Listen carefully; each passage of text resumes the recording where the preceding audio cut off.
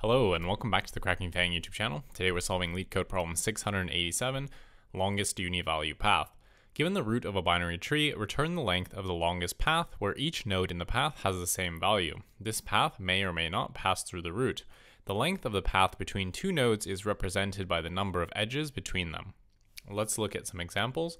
We have this tree, 5, 5, 5, 4, 1, 1.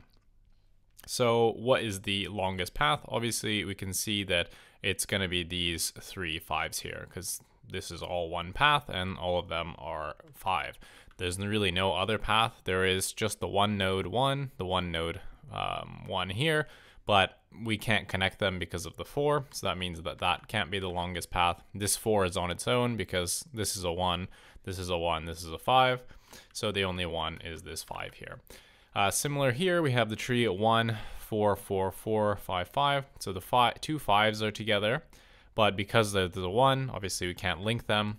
Same with this 4 here. Obviously we can't go this way, but we actually can link these 4 because, you know, this one is the subtree of this. This is also the subtree, and then we can link it in the parent. So again, this is one of those questions where it's really easy to look at the problem and figure it out, but coding it up, it's a little bit trickier. Luckily, this is following the kind of same DFS pattern that we see very commonly, where essentially we just, we go to the leaves and then work our way up. So what we want to do is we're going to basically write a DFS function, and in this DFS function, we're going to go all the way down to the leaves, at which point we will start returning up to the parent. Now, what do we want to return to the parent at each call to our DFS? We want to return the value of that last child node from the left side and the right side. So we're going to have the left value and we're going to have the right value, and these will be two separate calls to our DFS function. What else will we need? Well, we also want to keep track of the longest univalue path we've seen. So we're going to return the left value and L longest. And what left longest is going to represent is the longest univalue path from the left side. And the same thing, we're going to have it from the right side. So for example, when we get to this leaf node here, obviously it's a leaf node, so it doesn't have any children. So a leaf can be its own path. So from this one, we would return what? The value of 5 and also the length of the path, which is 1, which is just that node. 5 would call it parent, which had called, it will get nothing from the left because it's empty, and it would get from the right the value of 5 and 1.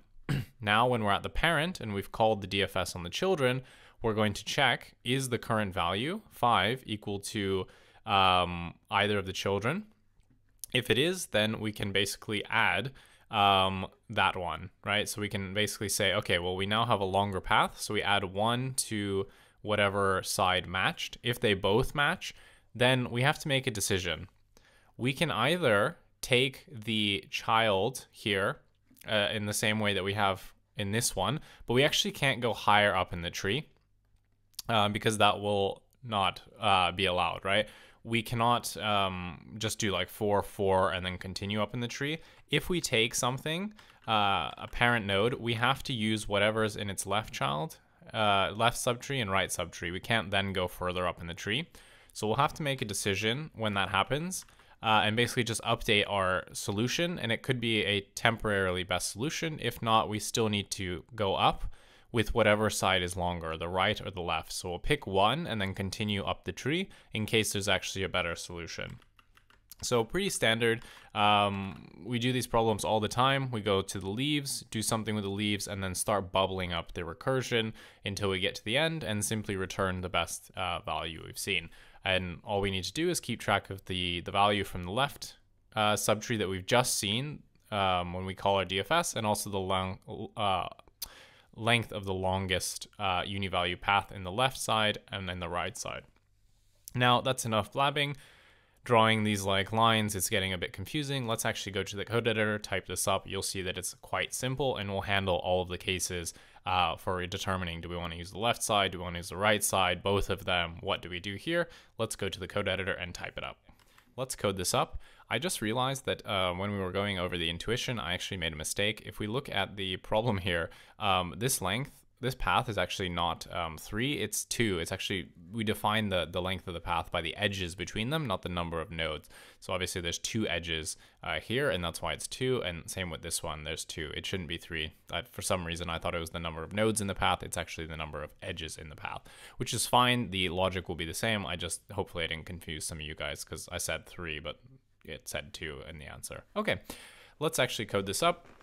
First thing we want to do is actually make sure that our root is not empty. If it is, then we can't do anything, so we just return 0. We're going to say if not root, then let's just return 0. Now let's create a variable to store our longest path. So we'll call this self.res, and we'll put it as 0 for now. We're going to call a DFS function on our root, and we'll define that in a second. And that will basically go through our logic and update res as we go along. And then the last thing we need to do is simply return self.res. Cool, now let's actually define the DFS function. So we're going to take self, and we're going to take a node. Now remember, a node can basically be empty. It can be a leaf node, or it can be just a regular node that has 1 or more children. So let's handle each case one by one. So we're going to say if not node, then obviously there's nothing to do here. And remember that we're going to return the val of the node and the length of the longest uni value from that node. So obviously if there's no node, then we just simply return nothing, right? So we're going to return float minus infinity for the value here. And we're also going to return 0, because obviously there is no node. We can't form a path. Otherwise, if we have a leaf node, and this is going to be when node.left and node.right are both empty. So sorry, let's see. If not node.left, there we go, and not node.right. So if both of these are null, then we know that it's a leaf node. So we can simply return the value of the node and 0, because like I said earlier, it's not based on the number of nodes, it's actually the edges. So we actually haven't seen any edges yet, so the length of the longest path is 0. Okay, now what we want to do is actually process the left subtree and the right subtree of our current node, now that we established that it's not empty and that it's not a leaf node. So remember that when we call DFS, it returns a value for the immediate child's value, and it also returns a length of the longest path. So we're going to say the left value, which is equal to node.left.val, left val, and then the left longest is going to be the result of calling self.dfs on node.left, and the same thing for the right. So we're going to say right val, right longest equals to self.dfs of node.right. Okay, cool. Now we need to actually handle these values, and there's actually 4 cases we can do here. So the first case is when left val actually equals right val. So in this case, we want to basically form the tree of basically taking left val and right val and then linking them with our current parent. So we're going to say if left val equals to right val equals to node.val, we're going to say that self.res is going to be the maximum of whatever the current self.res is, and then 2 plus the longest on the left plus the longest on the right. Now, where does this 2 come from? Remember that we get an edge when we get when we link a node, right? And there's obviously we're taking the right and the left. So as you can see here, this would be the case where we take this left subtree and then the right subtree, sorry, the left subtree and the right subtree. So obviously then we get 2 edges between them. So we add 2 plus whatever the length of the longest path of each one of these is. Obviously they're leaf nodes here, so it's 0. So it'd just be 2 for this one, which is actually the solution here. Okay, so that's where the 2 comes from. So if they're not equal, then we basically want to check whether or not one of the children actually equals to node.val, because that means that we can actually continue up the tree, which is the case that we saw here in this example, where we're taking the right side. We can ignore the left and we can just take the right and try to go actually higher in the tree. So let's handle both of those cases. We're going to say else if the left val equals to node.val. So we've already established that these three don't equal each other. So now we're just going to check the right and the left separately to see if they equal each other. So we're going to say, does the left val equal node.val? If it does, then we're going to say self.res is again the maximum of whatever the current result is, and 1 plus the left longest. So the reason we do left longest is because we're obviously looking at the left subtree now. We don't care about the right tree in this case. Actually, we forgot to return something from this slide. So actually we want to return, what do we want to do? So obviously we return the current node.val. Now we have to decide what we want to do when we go up the tree, because as we saw, if you choose to terminate at a parent and take its left and right child, that's it. You cannot go further up in the tree. You can only take one side and then go further up in the tree. I couldn't take 4, 4, 4 here, and then if there was another 4, try to link them up. That doesn't work. You have to pick one. So that's why we did the update here in case this is actually the best solution. We're going to take it greedily, and then, but we still need to proceed up the tree with whatever the best current solution is. So we're going to return node.val because that's the current value of our node. And we're going to return 1 plus max of left longest and right longest. So we want to optimize here. So obviously 1 because we need to link the parent with either the left or the right, and we're going to take which one's longer for obvious reasons. Okay.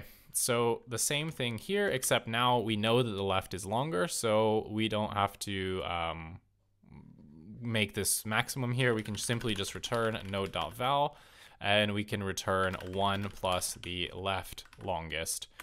Let's see, L longest. Okay, now similarly for the right tree, we can say if right val equals to node.val, then we can say self.res, oops, I can't type today, equals max self.res, so whatever the current result is, and then 1 plus the right longest path. And then again, we simply just return from here node.val, and we return 1 plus the right longest. Cool. Yeah. And then the last case is when there is nothing that equals to the current node, which means that we cannot use the left subtree and the right subtree, because then we can't form the path. We can only do it if they're the univalue, right? So we simply return node.val and 0 because we have no path yet. And that's it. That's the DFS function. Pretty straightforward. It's one of those where we just return, something from the children. And then in this case, there's quite a few cases you need to consider, unfortunately. But we have seen this kind of problem before. Anyway, let's run this, make sure we didn't make any silly mistakes, submit it, and accept it. Perfect. Okay, so what is the time and space complexity of our algorithm? So in this algorithm, we need to process every single node once and only once, which means that because of our DFS, our time complexity is going to be big O of n, where n is the height of the tree. Okay, sorry, not the height of the tree, the number of nodes in the tree. Okay. For the space complexity, even though we don't define any extra space here, because we have recursion, in the worst case, our tree will just be like a linked list. So basically think of it as starting from the root and then like only right nodes or only left nodes. In that case, our recursion is going to basically just be n again. So where n is the number of nodes in the tree, because we need to count the recursive stack frames. So recursive stack frames. Okay, so that is how you solve longest univalue path. Definitely a weird question. It is like a standard DFS template, but you actually have to do quite a few comparisons here and taking like the local maximum, which might be the global maximum, but you don't know, which is why you have to take it, but then also proceed up the tree with only half of the subtree. It can be a little bit confusing, but relatively straightforward. So hopefully this video helps if you were stuck on this question. Anyway, if you enjoyed the video, leave a like and a comment, subscribe to the channel to help me reach 10,000 subs, and I will see you in the next one. Bye.